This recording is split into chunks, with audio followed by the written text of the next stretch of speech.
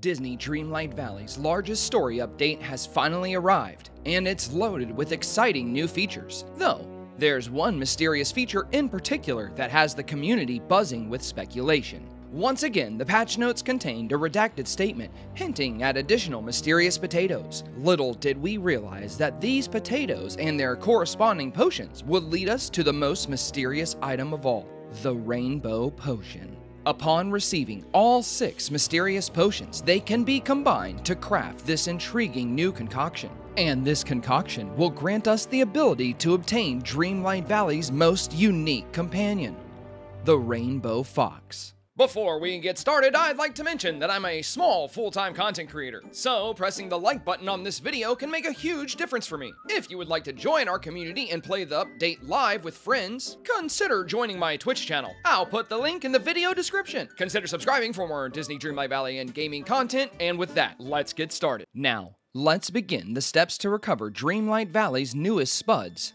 and move one step closer to our ultimate prize, the Rainbow Fox. First off, it's important for me to mention that players must redeem the gold potato in order to find and discover the other mysterious spuds. As of Dreamlight Valley's most recent update, the gold potato is no longer redeemed with a redemption code.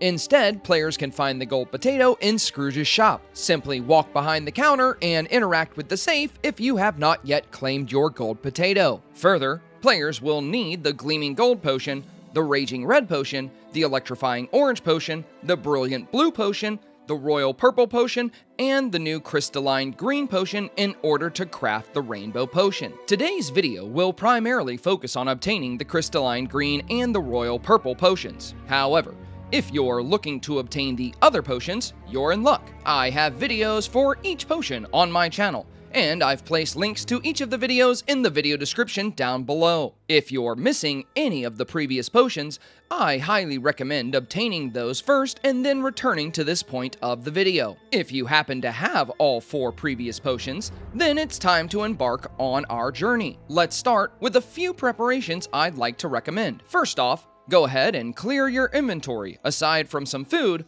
a Miracle Growth Elixir, and the 4 potions we acquired in the past. Keep in mind, you don't have to bring these potions along, but you'll only get one chance to see them all together in your inventory. So for me, it's definitely worth it.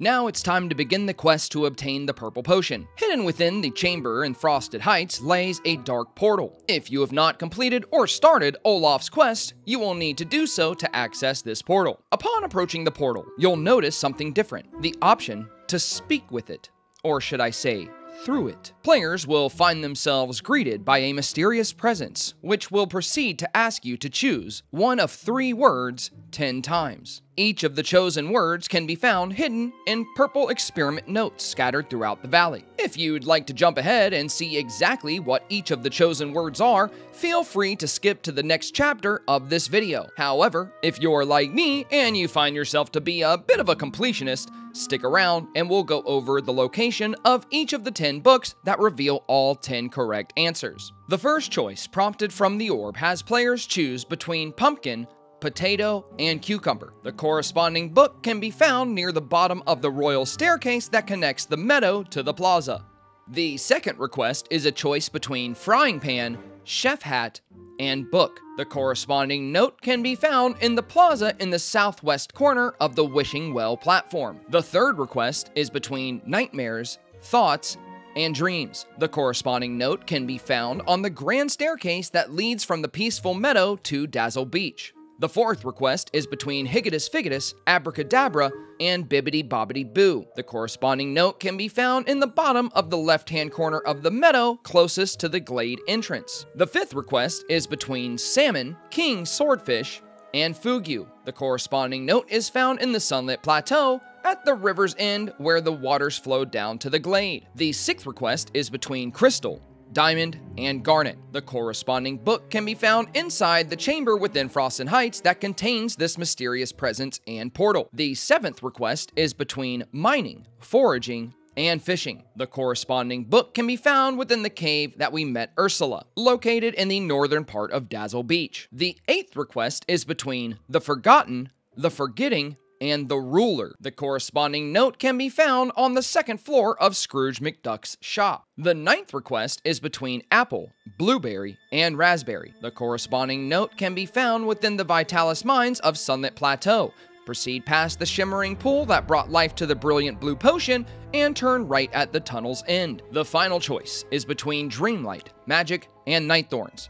The corresponding note can be found on the left-hand side of the pier located in Dazzle Beach. Now that you've seen the location of each experiment note, you know all 10 answers to provide the mysterious presence within the portal. The correct answers in order are as follows: Potato, Book, Dreams, Higitus Figutus, Fugu, Crystal, Foraging, The Forgetting, Raspberry, and Magic. Now that you have your purple potato, simply head to your closest crafting station. Combine the purple potato with an empty glass vial, and the royal purple potion is yours. Now there's just one more potion to obtain, the crystalline green potion. This potion can be quite a bit trickier than the royal purple potion, as there is no list we can search up for a shortcut, and is in some ways similar to the demands of the orange potion. Scattered throughout various bodies of water lay 16 emerald bottles. Each bottle contains a small emerald sliver, which we will need to create the jade crystal. Before we begin this next step, there are a few very important tips you'll need to consider. Fishing up these emerald bottles is not simple for everyone. Players may need to reposition themselves several times. You'll know you've landed a good cast when a gold ring prompts you in the waters beside the bottle. If you don't get the gold ring upon casting, reposition. Eventually, you'll bring in your emerald prize. Keep in mind, you may need to move some decor to spot the bottles within the water. Lastly, these bottles do not stack. So, if you didn't follow my previous advice about emptying your inventory, you can open up the bottles as you fish them up and retrieve the emerald sliver that lays inside. These slivers are stackable, so if your pockets are a bit full, you can use this to your advantage. Now let's go over the locations of each bottle. The Forest of Valor, Frosted Heights, and Forgotten Lands each contain only one emerald bottle within them. The Peaceful Meadow and the Sunlit Plateau both hold 2 bottles, while the Glade of Trust holds 4 emerald bottles, and Dazzle Beach holds the remaining 5, for a total of 16 emerald bottles. We'll start with the Forest of Valor. Located in the northern part of the biome, the first emerald bottle is rather easy to spot and can be fished out of the waters right next to Elsa's ice cave. Next, we'll retrieve the bottle from Frosted Heights. Our second bottle can be found just north of the river bend located in the center of the biome's river. Fishing along the right side of the river should find it to be an easy catch. For the third bottle, we will travel to the Forgotten Lands. Located in the northwest pond, players will notice a solitary bottle. This emerald bottle is located towards the upper part of the pond and is easy to fish out when casting from the right-hand side. Our next 2 emerald bottles are located in the Peaceful Meadow. The first is located on the southern end of the meadow's largest pond, and the second is located on the middle right of the smaller northern pond. For the larger pond, it's easiest to approach the bottle from the south. For the smaller northern pond, approaching from the bottom or right-hand side should suffice. On to the Sunlit Plateau. The first bottle can be spotted in the center of the river bend, while the second lays in the bottom of the Sunlit Plateau's pond. The bottle in the river bend is easy to fish out from the right-hand side of the river. Just position yourself along the inside corner and cast out from there. The pond itself is a bit more simple. Just position yourself anywhere near the bottom right and cast in the direction of the bottle. Our next 4 bottles can be found in the Glade of Trust. The first can be found in the top left section of the biome close to the Sunlit Plateau's waterfall. The second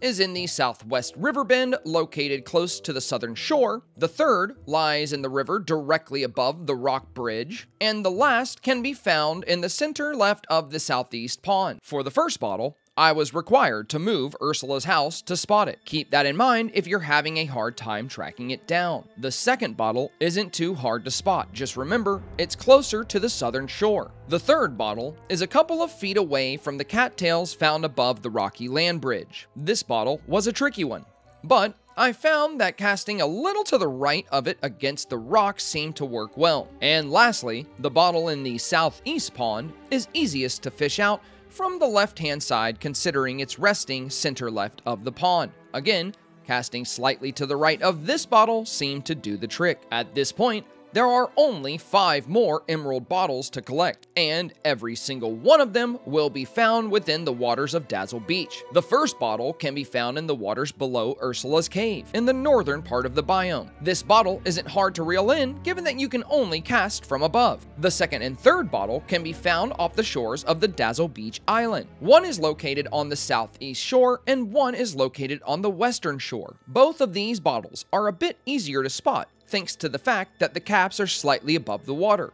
You can easily bring in both of these bottles by casting from the island. The fourth bottle can be found in the center of the waterway, right below Dazzle Beach's only bridge. Resting in the center of the waterway, it's easy to spot and should be accessible from either side. The fifth and final bottle can be found on the western shores closer to the glade. Just head down the shore of Dazzle Beach, going towards the glade. If you reach the brown rocks, you've gone too far. Now with all 16 bottles, we're ready for our next step. Go ahead and pop open your 16 emerald bottles if you haven't yet, and claim the emerald slivers within. Now if these were orange pebbles, we'd be ready to make a potato. If only it were that simple. At your crafting station, under functional items, you will now see an option to create a jade crystal, and with the jade crystal in hand, we're ready for our next step in the journey. Take your newly formed jade crystal and head into the Sunlit Plateau. It's time to visit the mines once again. However, this time, we won't be visiting the Shimmering Pool.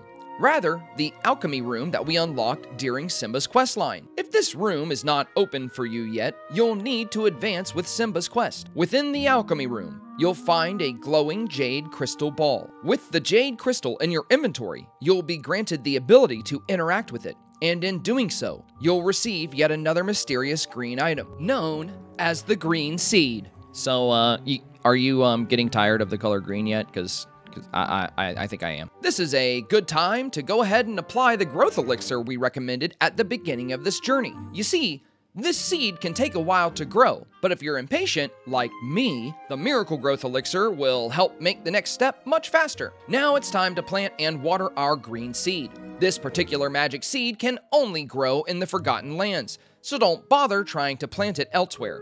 Further, if you did use the miracle growth elixir, double check that it's not raining before you plant your green seed.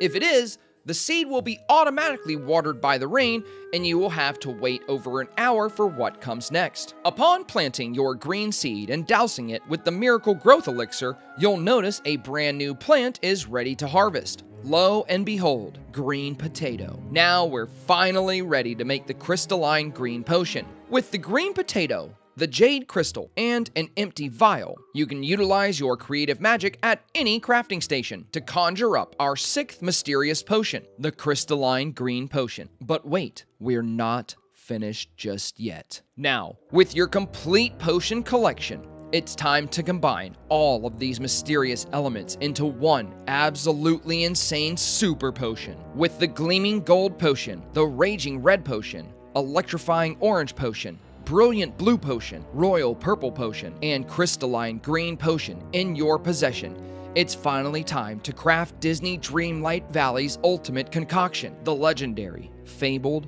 mysterious rainbow potion. With just a single drop, this potion can bring life back to something gone cold and gray. And now, the great potato and potion mystery finally comes to an end. With your mighty rainbow potion in your inventory, travel through the portal and head into the Dark Castle. Upon entering the castle, head towards the right-hand side of the foyer. There, you will encounter a small fox turned to stone, cold and gray as the potion described. Upon interacting with the fox, you can select the powerful rainbow potion, and with that, restore this mystical companion so that he may serve by your side. A true wonder of Disney magic, months of secrets, speculation, and mystery have led us all to this point. Months of work went into today's video and cracking the code of the rainbow potion. So, if you'd be so kind as to leave a like on my video, it would mean the world to me. Also, consider subscribing for more Disney Dreamlight Valley and gaming content. To continue this conversation, please feel free to follow me on Twitch or join our community Discord. I'll put the links to both in the video description down below. As always, thank you so much for your time today, and good luck decorating your valley.